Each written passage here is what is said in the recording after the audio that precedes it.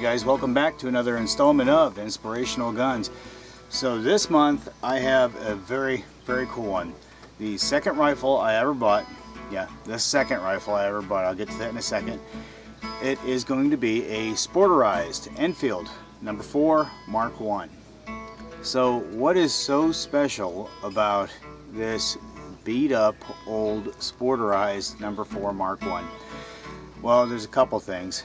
Well, first and foremost, like I mentioned before, this is the second gun I ever bought.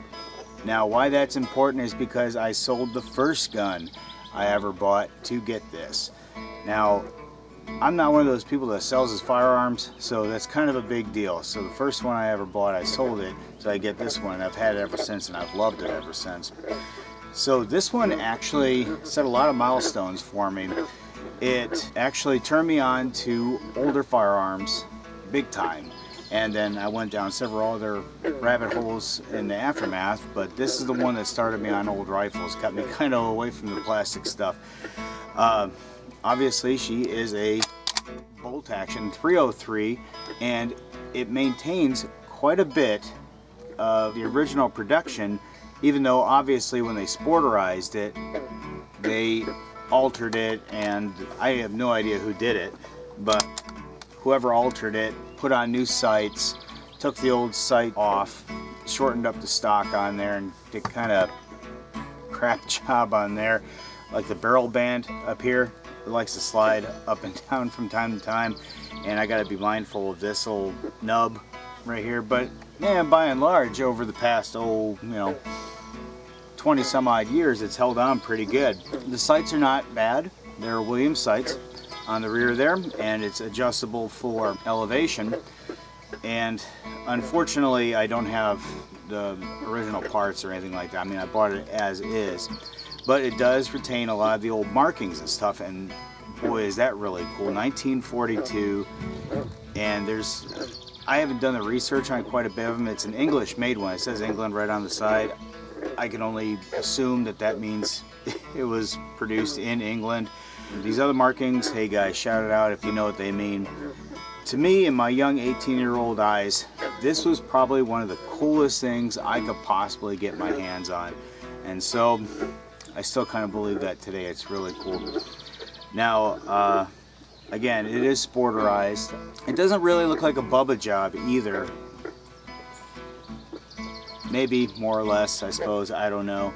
All in all, I mean, the rifle's in very good condition, even though it is obviously beat up. It's 1942 production, as it says right there on the side. The wood's still in very good shape, a few nicks and dings and things like that. Loads and shoots just fine. We'll be seeing that in about a second, and I got another video coming up, a full video for this rifle. And it's an absolutely fantastic rifle. So I did give some consideration to restoring it, and basically what I have to do is I would take these sights off, find a way to fill in all these drill holes and stuff, and the frogs back there are talking. I would have to get new parts for the sights, I'd have to get a new stock on there, the whole 9 yards, and the more I thought about it is I would rather not. I'm just going to get another No. 4, and the reason for that is, well, one, this is the second rifle I ever bought, and this is probably one of the most influential rifles that I ever bought. It means a lot to me, and I don't think I would want to restore it. It kind of would make it generic in my eyes, if that makes any sense. Kind of take away some of the personal value to it.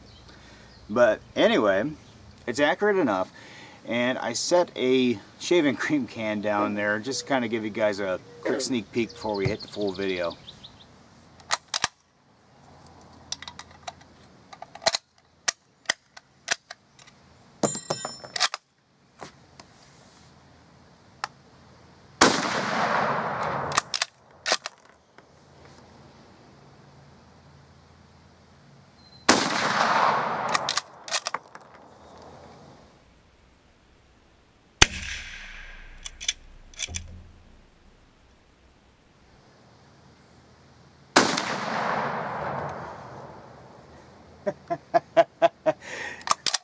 That did it.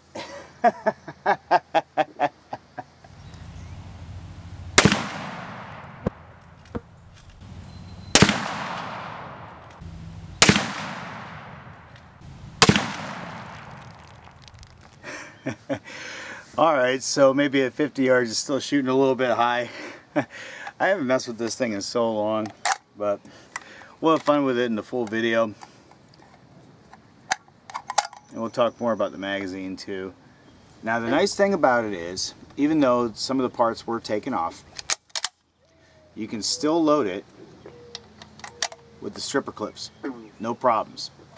Now for the longest time I was just individually loading it, but I got a whole mess of these, so I've been loading them with that, and it's just it's just like the original thing, in the original configuration anyway.